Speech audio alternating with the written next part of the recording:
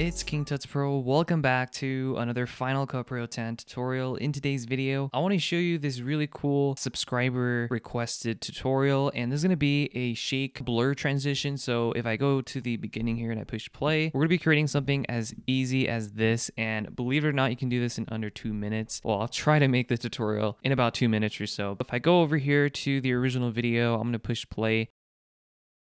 It's going to look something like that. So this is the original raw video, as you can see. So if you have a shot that looks just like this, and then you're going to have another scene that's kind of completely different. So what you're going to do is select the first clip, and in between these two clips, you're going to go in the middle, just move the playhead right there. And then you're going to go about maybe 8 frames to the left. So go 1, 2, 3, 4, 5, 6, 7, 8. Go to the transform tool, and then you're going to scale this up first. So go to the corner here and just click and drag this to about 115. You can also type this in here, 115% for scale all. Click on the plus button here to add a new keyframe. On this frame, we're gonna move it first. So move it like maybe there, or you can move it over here or anywhere. Just make sure you don't have a black edge like that. So just kind of move it like this, and then go 2 frames over and then drag it the opposite direction. And then from here, you're gonna skip 2 frames and then again, just click and drag and move it the other way.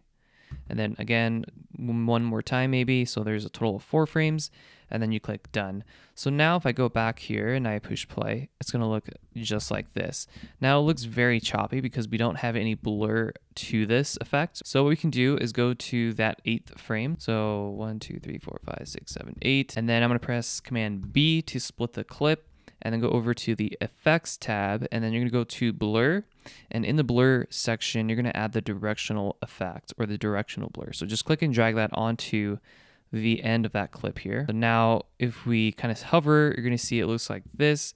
Now we need to increase the amount, so go over to amount, or you can also use the on-screen control. So just click and drag this to roughly 160, maybe less, like 150 or so. I think though for this we can just go like sideways, so maybe 180 degrees would work fine. So if I push play, you have this simple and smooth shake effect here, pretty similar to this one here, as you can see. So again, this one's quicker because I believe they used a shake for every single frame. You can easily change that by just right-clicking on the video and going to show video animation, and then you just drag these points inwards to 1 frame. So we can do like, if we click and drag this one here, that's gonna be 1 frame, and then here we're gonna drag this one in so that this is now 1 frame, but that's gonna be a little too extreme for my liking, so I like to kind of make it a little bit slower of an effect. Be sure to give it a like if you found this video to be helpful.